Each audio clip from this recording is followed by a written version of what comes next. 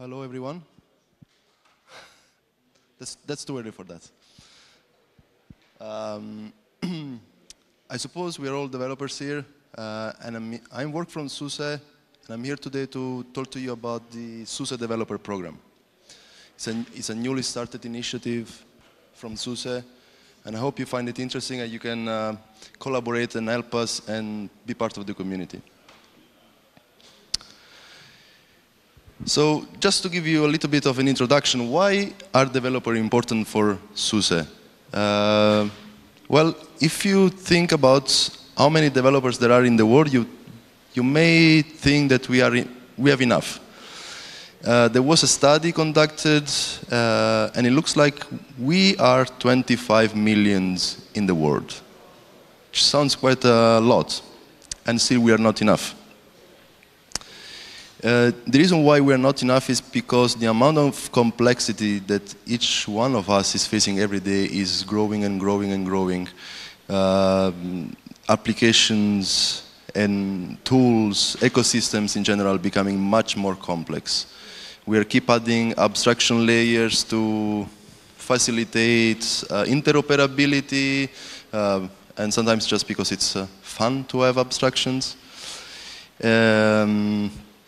And also, with the adoption of the real DevOps lifecycle, we are doing a lot of automation. And automation requires integration, and it requires work and development. So we're not just getting less to do, we're actually getting more stuff to do. And still, interestingly enough, in recent years, everything is about the cloud. Everything runs in the cloud, and there are new technologies out there that are even for developers running into the cloud. I don't know if you're familiar with that, but there is a fairly new tool called Eclipse Shea. For those who are familiar with the Eclipse IDE, Eclipse Shea is the exact same, but it runs into the cloud.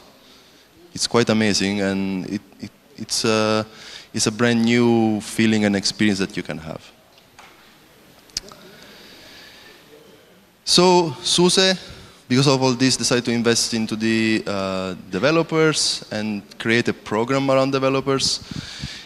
Currently, there are 3 people full-time assigned to that. One is me, just in the middle picture. The other 2, one is FSzekely, he's based in Finland, and the other one is timirnich, he's based in Germany. And we're basically the developer relationship team. Developer relations as such is a team that has been quite an important team in many different companies in our industry for quite some time now. In fact, if you look around and you're really interested in developers programs and like Andreas was talking about NVIDIA before. For example, NVIDIA has a developer program, Microsoft has a developer program, Cisco has a developer program. And they all try to basically help developers to have a better development experience on their tools or with their tools or for their tools. So what is our idea?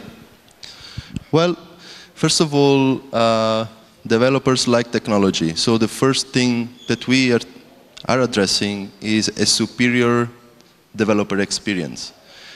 Being that programming language specific, like imagine Python or Go these days, right? Is the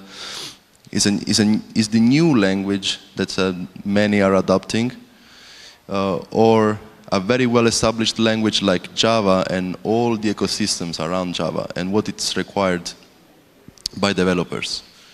It's not just about programming languages, it's also about methodologies. Before, people were writing an application running on a single machine, then we started seeing client-server type of methodologies, then multi-tier, then cloud. Now we're talking about containers, microservices. Each one of those have different needs, and we need to help those developers with their needs. And then there is yet another abstraction in all these use cases, or what we call verticals. So you can imagine developers work in different industry segments. So there are the developers that work in the IoT business, or the guys that work in the automotive, or people that have to do with big data, machine learning. There are tons of it out there. And obviously, developers that are facing the needs of a data scientist, for example, has a very different need from a developer that's an IoT developer working on some embedded system. What is our main goal with regards to technology is to offer what we call day one experience. So making sure that developers that are using our tools, our infrastructure, our frameworks can have a pleasant experience to start with from day one. Which means easy way to find the tools, being those packages, being those containers. Many developers do not necessarily even care about the distinction, whether it's a container or a package, or how do I get it installed on a distribution. They just care about using those. And obviously making sure that those tools are properly tested, properly validated, and again, paramount important is documentation. Not everyone wants to dig into the code to see how something works. Many developers that we are addressing are not necessarily even developers coming from a computer scientist perspective or background. A data scientist may not be a computer scientist at all.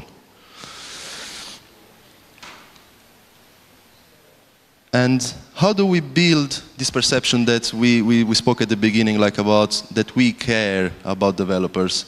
How do we reach out to developers? Well, an idea that we have and that we just basically bootstrapping these days is the developer portal. It's literally a web portal where developers can reach out to us, but also see what we are doing for them. In that regard, that web portal will contain trainings material, videos, recordings, hopefully even videos that are recorded here or other conferences around technologies or about anything that has to do with open source, tools, infrastructure, frameworks. Another thing that we are considering is to have podcasts, YouTube videos, where people again can listen to the experts, matter experts in certain areas, and learn about technologies. Something else again is the developer evangelists. So we need help. And there's nothing better than having people using our distribution like openSUSE, talking about it, talking about technology, how you can improve it, how we're doing about it. Tools that we have for openSUSE, like the build system, the build service, and how others that are part of our industry but not part of our community, how can they easily integrate their applications with our tools? So talk about those, reach out to people, and help others use what we develop. Another interesting aspect about the developer program is the ecosystem alignment.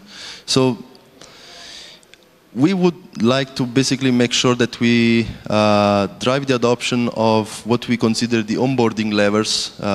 openSUSE distributions is the most important ones for us, like being Tumbleweed, Leap, Cubic. And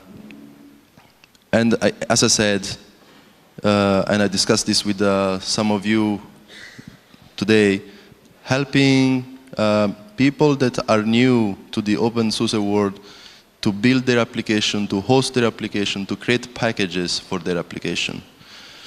So that basically our ecosystem can only grow by doing that.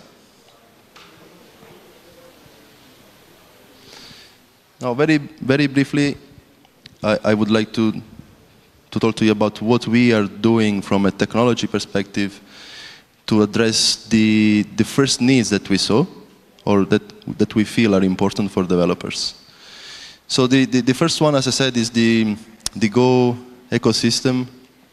There are more and more applications being written in Go, some existing applications being ported to Go. And there are caveats around it, above all for people like us that would like to basically create packages to have first-class citizens in the distribution. Go has the caveats that all dependencies are pulled, has sources, and then built locally. Obviously, we know what are the troubles with that, and for that reason, we are basically building a service in our build service that can help with the module dependencies and create requires in spec files based on the dependencies. So again, something that can help Go application developer understanding and getting closer to our environment. That effort is driven by Jeff Kowalczyk, which again is a SUSE employee. It's based in the US. The other one is tackling the Java ecosystem, and that is done by Friedrich, which I see here in the room. It's just sitting there. He's been working on basically making sure that we can have Maven working in OBS, bootstrapped in OBS. Took a lot of effort to make it working. And I suppose there's still a lot to be done.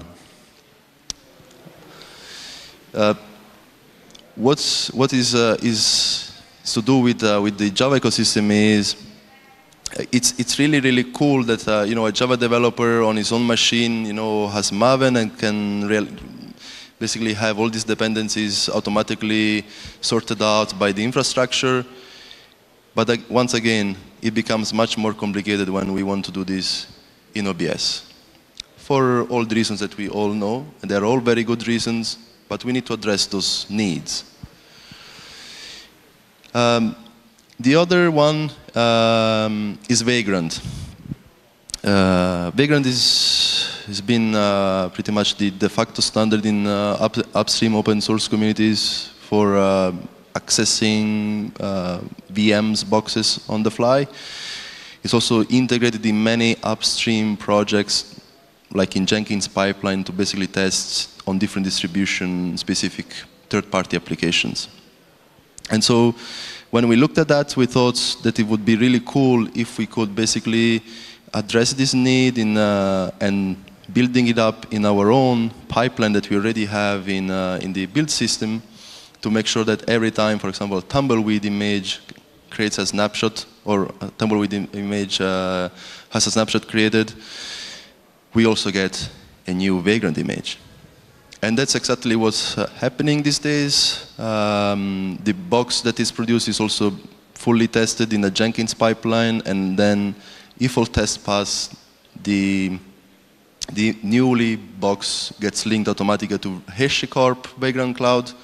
So whoever uses Vagrant these days can do the magic Vagrant init, Vagrant up, Vagrant SSH, and he gets a new tumbleweed image in no time. It's pretty handy, it's pretty cool, and it makes the experience from a developer perspective much easier, because now developers can test, and can also, not necessarily just test, but also develop with our distributions in literally 5 minutes. And then there is, once again, another item that we are interested in. It's the WSL, it's the Windows subsystem for Linux. Why we are interested in it is because it's really helping us to build that bridge that these days a lot of developers use Windows as a desktop machine, where they basically use their development tools, IDEs on Windows. And then in the past they had to use specific other tools or infrastructure to deploy or try out their application on Linux. WSL is somehow bridging that gap and helping us, and we can basically show how cool it could be to run application on Linux once again.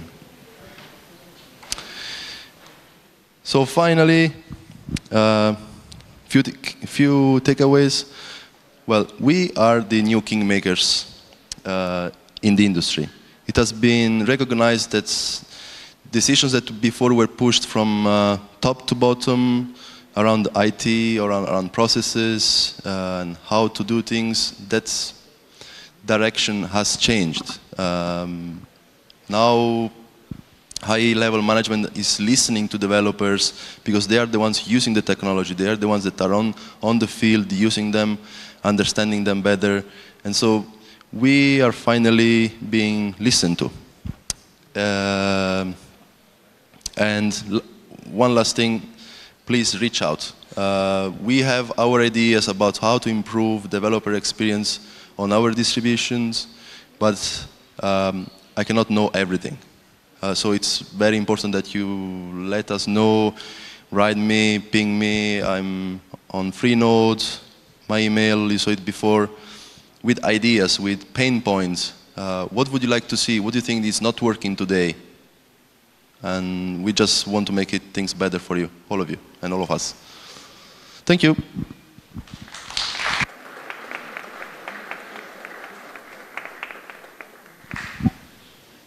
If you have any questions, I think a couple of minutes.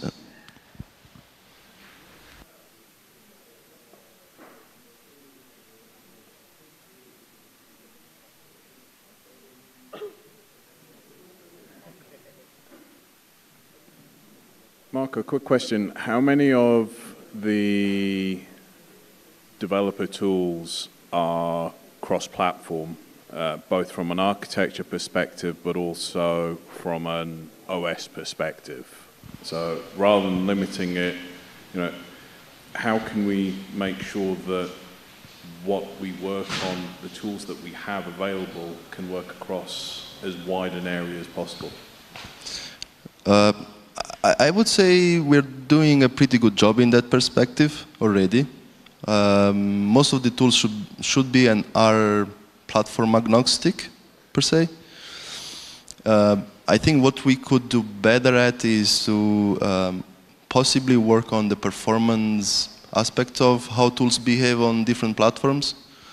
And hopefully we can work with people like yourself to understand platforms better, to make things working better on specific platforms. But as such, I think we already have the very good attitude to always make sure that tools are built for x86 or ARM platform or PowerPC, etc. Do you know if Vagrant is multi-platform, or is that x86 only? Which one? Vagrant. It is multi-platform, yes. We have both for x86 and ARM, yeah.